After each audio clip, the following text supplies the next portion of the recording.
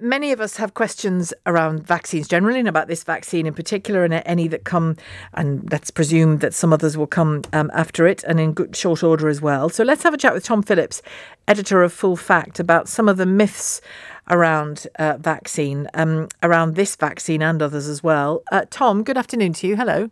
Good afternoon. Do you have a favourite myth? One thing that we've seen, and we've seen a lot of vaccine misinformation since the beginning of the pandemic. One of my favorite things is the belief that there is, in fact, a vaccine that already existed, and this was all part of a plot, which is because people have mistaken things like cow vaccines and dog vaccines, because, of course, there are lots of coronaviruses. And so there are vaccines out there for coronaviruses that affect cows. And people have seen pictures of this and have gone, look, there was a vaccine all along. They're just pretending. So there is a cow vaccine, is there? There is, not for SARS-CoV-2, the virus that is causing COVID-19, but for different coronaviruses, because there is a large number of coronaviruses out there in the world. Pesky coronaviruses. Yes. And as ever in these things, Bill Gates' name comes to the fore.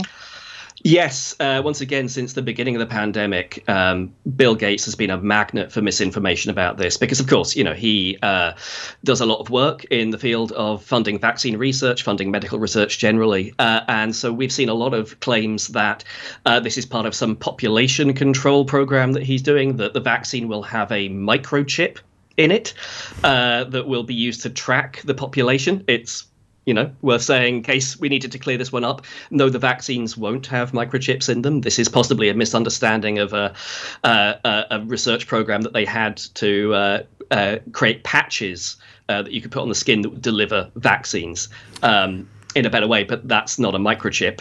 Vaccines don't have microchips in them. Are there any myths around linked to the conversation I had a few moments ago with a caller called Sam, who's 28, so he's not in line to get the vaccine because of his age. But he and his wife's in the medical sector, but they, influenced by her, he said, that they wouldn't take it even if it was on offer to them because of the short space of time in which it's been developed. Has that emerged as a sort of fertile ground for myths? Yeah, and so we've seen quite a lot of stuff around this. And of course, it is worth saying, yes, this has been a very fast development time.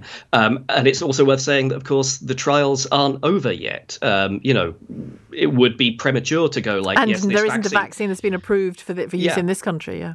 Yeah, exactly. It would be premature at this stage to go, yes, the vaccine is definitely safe, because we haven't had the trial results through yet. The early stage results are promising, but it's not certain. But it is worth saying that nonetheless, these vaccines will go through the same kind of checks, the same kind of regulatory approval. Even if they're fast-tracked, it's still the same body that would approve a vaccine in normal times is doing the same thing. And they're still looking at the safety data and the efficacy data that will come out of those trials. And of course, it's worth saying that even once it is approved, those don't stop. People will continue to look at the safety of these things after they've been rolled out. The reason I asked you whether you had a favourite myth is I have a favourite myth, and it's that a COVID-19 vaccine is already secretly, against our will or our knowledge, being administered to us when we get a nasal swab test. Yeah. Again, it's worth saying, no, the nasal swab tests are not a secret way of vaccinating people. We think that this may have come, again, from a misunderstanding. There has been some research into whether or not nasal delivery might be an effective way of delivering vaccines in the future. But that's not what's happening. No, the nasal swabs are not secret vaccinations. If you think about the logistical challenges that we're facing producing and rolling out the vaccines that do not even yet exist, then the idea that we could have somehow secretly mass-produced this vaccine and are rolling it out, and that it's still being delivered via you sticking a cotton bud up your nose is not realistic. How do we, it's one thing for you and I to probably agree on these things and smile at some of the craziness of some of them. How do we make sure that doesn't turn into snarking and patronising and alienating people that we'd actually, I speak for myself here, like to encourage to take the vaccine if it's available to them? Well, I think it's really worth saying that actually having a degree of scepticism is perfectly okay. And as I said before, it's far too early at this stage to say definitively whether or not a vaccine would be safe, and it probably wouldn't be approved if there were questions around that. Nobody is yet, are they? No. Exactly. And so there's absolutely nothing wrong with having questions. And it's perfectly natural. It's perfectly human to want to be well informed before you have any, medical intervention. That's right and good and proper. It has to be said, however, vaccines are very rigorously tested. Vaccines are subject to a huge amount of scrutiny, possibly more than many other medicines.